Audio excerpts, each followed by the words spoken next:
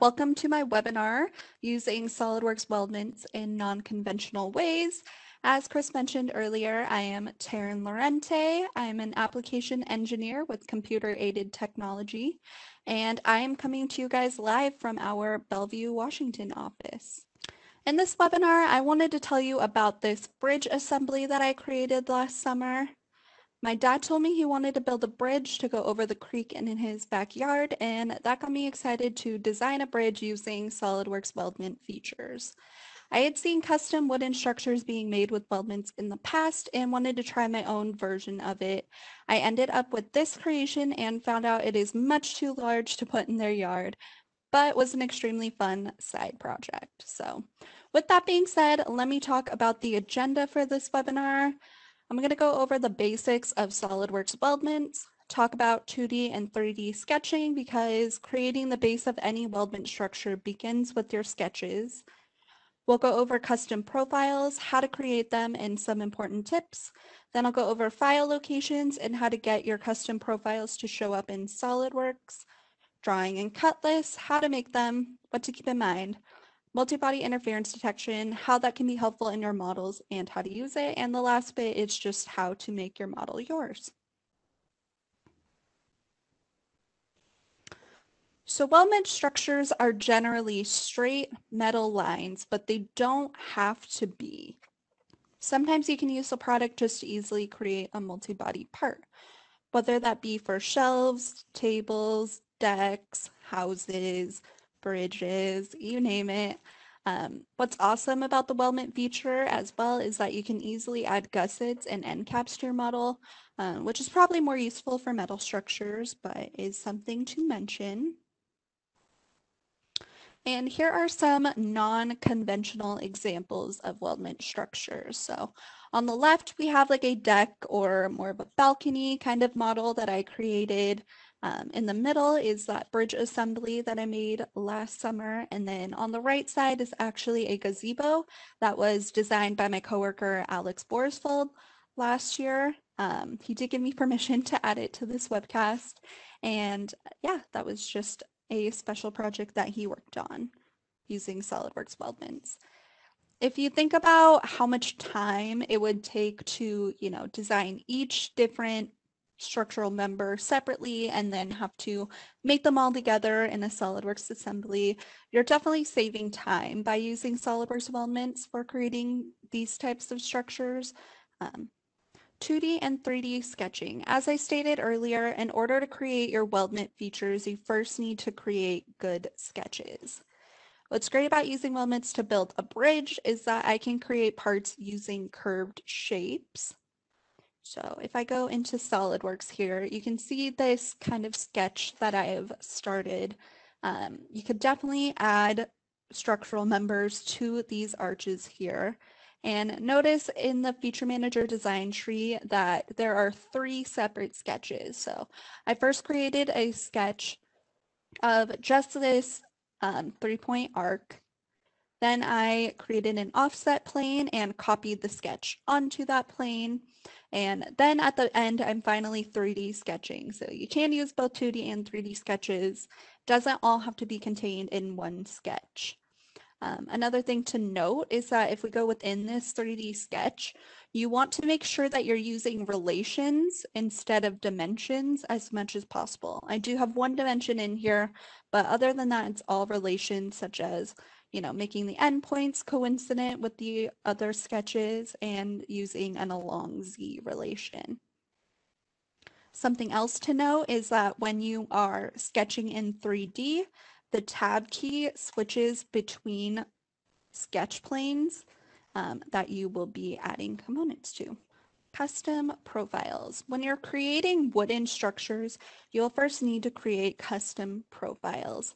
That's because there's an amazing library of weldment profiles for metal parts and structures such as C-channels and I-beams and whatnot. But unfortunately, SOLIDWORKS does not come with a library of wooden profiles, so you will have to create your own, which we will go over. I created mine based on timber dimensions, so let's kind of go in and create a custom profile for a 2x4 board. You can do this by starting a new part. And then I'm going to start a sketch on the front plane. The plane that you choose isn't important, but we're just choosing the front. I'm going to go to a center rectangle and start at the origin and just create a nice rectangle here. And in the dimensions of a 2x4, which is actually 3.5 inches by 1.5 inches. And 2x4 boards usually have rounded corners. So I'm actually going to add some sketch fillets here at the sketch level for just 1/8 of an inch on all 4 corners.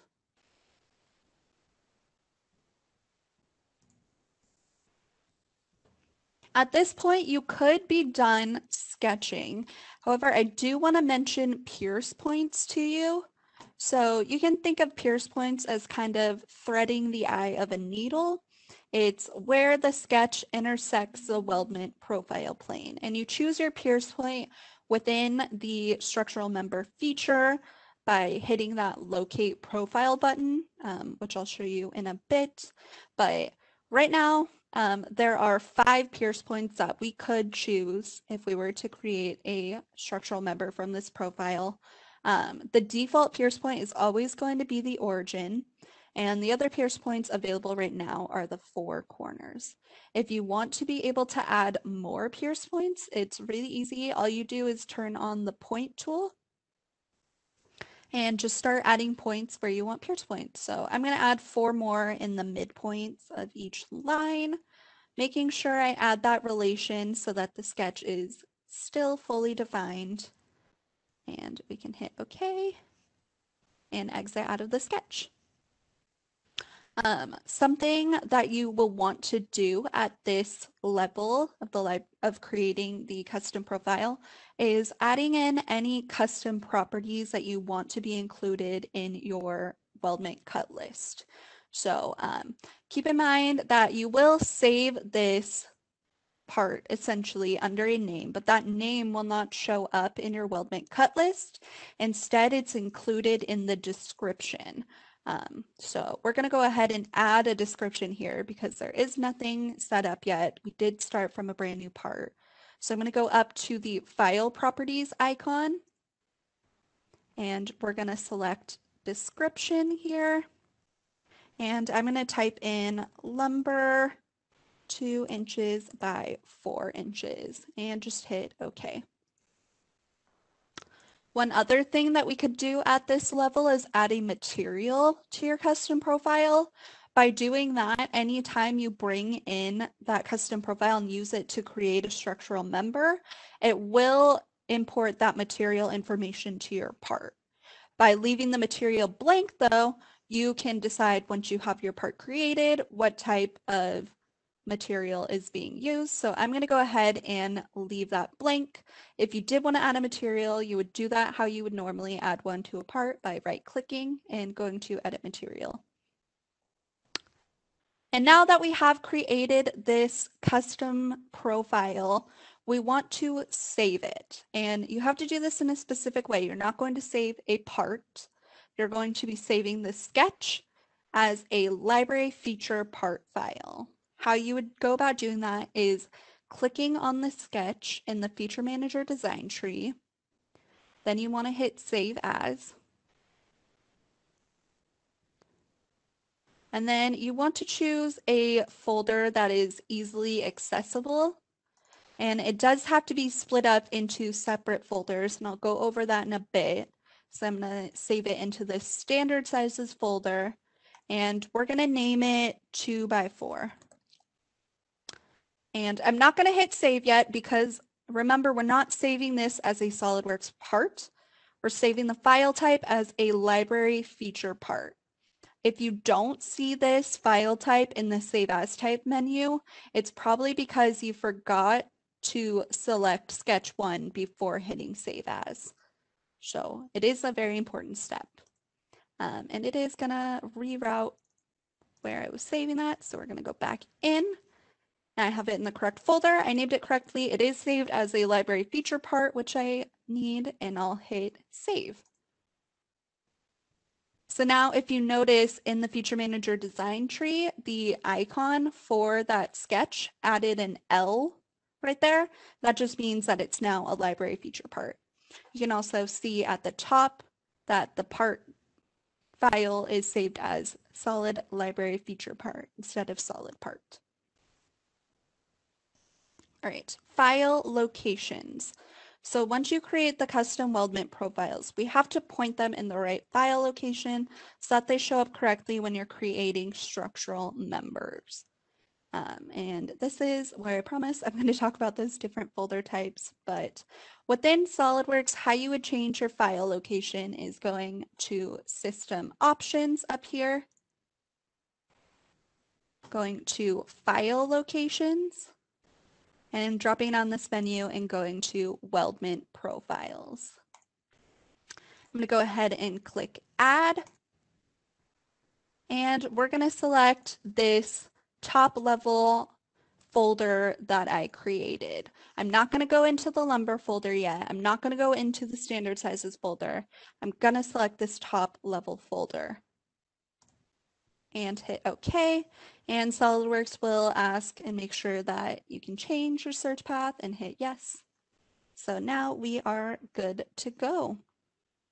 The reason for separating your file locations into separate folders is because when you're in SOLIDWORKS creating a structural member, it's going to set these up under standard, type, and then size when you're creating your structural member and selecting that custom profile. So personally, I have all of my profiles saved in my Weldments folder.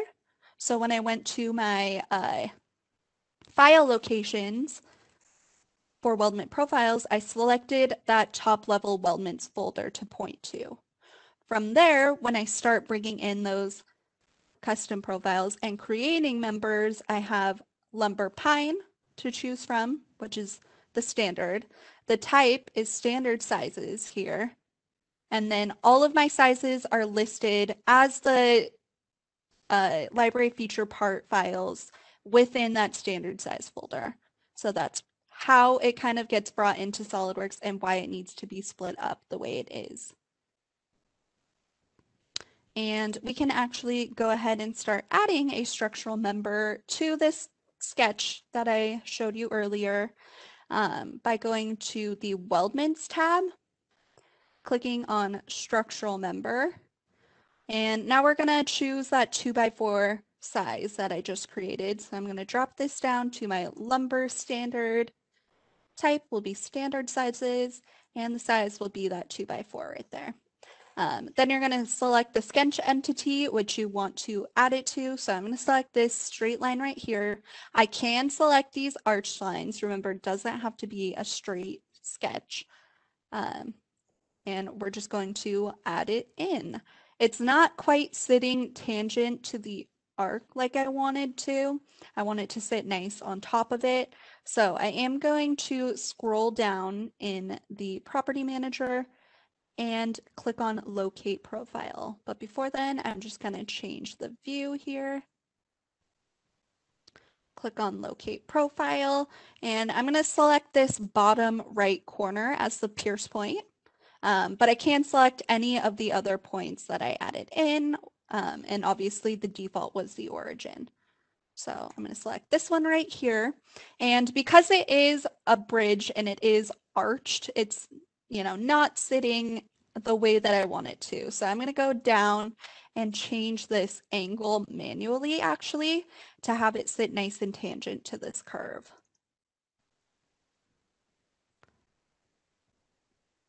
So now I'm happy with that. I'll hit OK to exit out of this feature, go back to my main view. And now we have already started our bridge. You can add more members at this point if you wanted to. An easy way to make this board go all the way down the bridge, however, is to use a curve-driven pattern. So how you would do that is by going to Features, dropping down the Linear Pattern menu, and going to curve driven pattern. And I'll select this arch as my direction. I'll keep it at 50 and change this to be 4 inches apart. And instead of choosing a feature to pattern, I'm going to choose a body, and we're going to select this body right here. So now it goes all the way down the bridge, and I'll hit OK. Again, notice there is no specified material yet. That's because I didn't specify material at the profile level. And we already have a really good basis for a bridge. A funny story that I want to mention is when I created my bridge, I did not use a curve-driven pattern. Instead, I created those sketch entity lines all the way down the bridge and located every single member and changed every single angle manually. That is because I didn't think the curve-driven pattern worked the way I wanted it to. If I show you, it's doing the same thing now.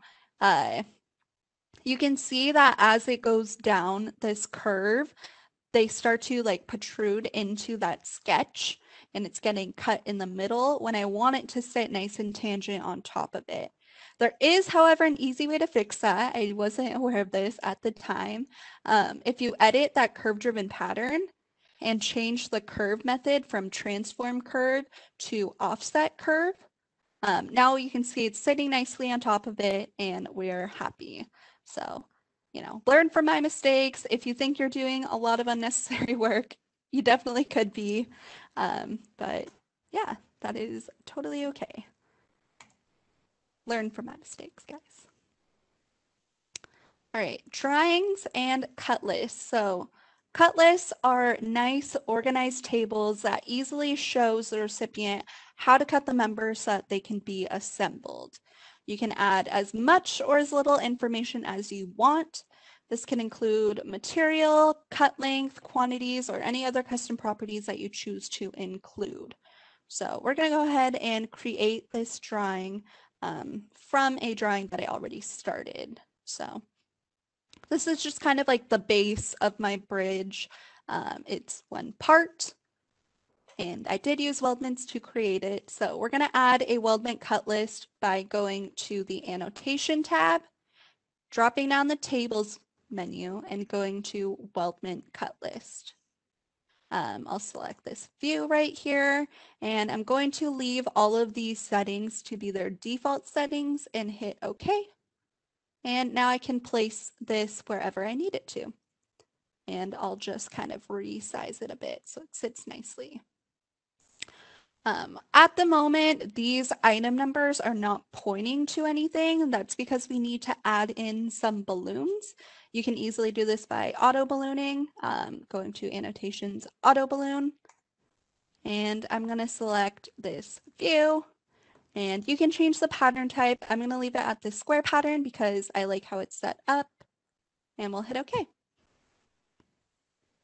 Another thing I do want to mention to you guys is that for item number 5, notice that there's no description here. So item number 5 are 4-inch by 6-inch boards, but we aren't aware of that because I forgot to add in that custom property of the description when I created that custom profile. So if you remember when we created the custom profile, I went ahead and did that. This can easily be fixed though by going into the part itself. And on the Feature Manager design tree, there's this cut list folder.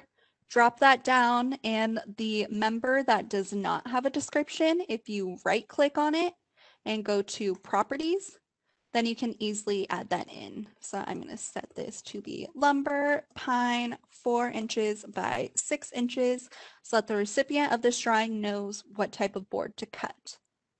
I'll hit OK. And because SOLIDWORKS updates everything, it's going to update the drawing manually for us. Not manually, automatically for us, and it looks really good. The last thing I do want to mention to you guys is that item number 1 does not have the same setup in the cut list as the rest of them. That's because I actually didn't use Weldments to create those like support beams on the bottom. I instead extruded a couple of sketches, and so those are just extruded bodies there. That is okay. I definitely could have used SOLIDWORKS Weldments if I wanted to. Designer's choice at that point, no big deal. All right, multi-body interference detection. So this is a great tool that will find bodies that interfere with each other. It's very helpful when you have large assemblies or when you have parts with a lot of bodies. I'm going to show you how to use it with this deck or balcony model that I created. It is a fairly large part, and there are a lot of bodies in there, and I think that some of them might be interfering with each other, but I'm not quite sure. So we're going to check using the interference detection tool by going to the Evaluate tab and turning on interference detection. From here, you can do this in either a part or an assembly. It'll be located in the same place. And you can either calculate if there's any interference for the entire part, if you're in an assembly for the entire assembly, or you can do specific bodies and components. I'm just going to calculate it for the entire part right now, and we're going to hit calculate and see if there are any interfering bodies. So as you can see in the bottom left corner, there is an interference going on there. If we drop down this arrow, we can see specifically which bodies are interfering. And there is more that you can do with this tool, but I'm going to go ahead and hit OK to exit out of it. And now we're going to fix that part. So I'm going to do this by going to Weldments. There's this feature called Trim and Extend, and we're going to go ahead and turn that on. I need to select which body will be trimmed. This body will be split into separate bodies, and I do want this body to continue to be 1 and go all the way down. So I'm going to choose this beam right here to trim. I'm going to turn off allow extension because I don't want to extend anything. And for the trimming boundary, I'm going to select this face right here. Now you can see in the preview and these little flags, it has separated that beam that I said to be trimmed into 2 separate bodies. So there's body 1 and body 2 over here. Right now it's keeping both of them, but I don't want to keep this body on the left because it is in the way. So if I hover over that flag that says keep and just click on it, it's going to discard that body instead. And it did update the preview, so now that beam ends right here, and that's the end of it. Another thing in this tool, you can add a weld gap to it. Obviously, I'm not welding any parts in this model, but it is nice that it can add a little bit of room for clearance. So I just left that to be a 1/16 of an inch, and we'll hit OK. And I think everything looks good now, but just to make sure, I'm going to go ahead and run interference detection one more time. Again, by going to the Evaluate tab, turning on interference detection, I'll leave it at calculating for the entire part and hit calculate here, and it says no interferences, so we are good to go. And I'll hit OK to exit out of that. So the last thing that I want to mention to you guys is making it yours. You have the entire SOLIDWORKS interface to work with. Just because you're using Weldments and creating Weldment structures does not mean that you are limited to just using Weldment features. You can use curve-driven pattern if you wish. You can do what I did and create an assembly from your Weldment structure and start adding things to, you know, customize it a bit. What I did personally is I brought it into an assembly and started mating in these siding pieces. And we can take a look at how I created those. So here's what the piece looks like on its own. Essentially, what I did to make it is I started a sketch and made this frame, if you will, out of Weldments. And then after that, I started a new sketch.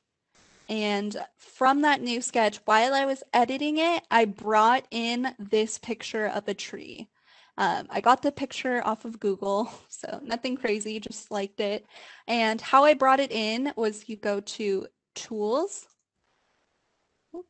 Sketch Tools, and at the bottom here, Sketch Picture. And you can select whatever picture you need to bring in at that point. After I inserted that picture and kind of resized it to my liking, I went ahead and exited out of the sketch, renamed it Sketch Picture, so this way it can be hidden later. I'm just going to change the view really fast. And I'm actually going to hide this body by hovering over it and hitting the Tab key. That's just kind of a little trick. And then how I created that extrude was I started a new sketch and I just used splines to kind of outline the tree branches and make it how I like. Make sure that it can be extruded, so it does have to be a closed sketch. And then, you know, once that was created, I just extruded that sketch to be the same thickness as the frame. And this was what I ended up with. Again, from there, I brought it into the assembly that I created. I used the width mate to mate them in where I wanted them to. And essentially these end pieces over here, I did the exact same thing. Brought that same sketch into a new part, and I just zoomed in a lot more on the heart aspect of it. But yeah, do what you will with SolidWorks and Weldments. You have the creative freedom to do amazing things with it. And, you know, don't be afraid to use SolidWorks Weldments to make wooden structures because they're not just for metal. And with that being said, thank you guys so much for coming to my webinar, and I hope you all have an amazing day.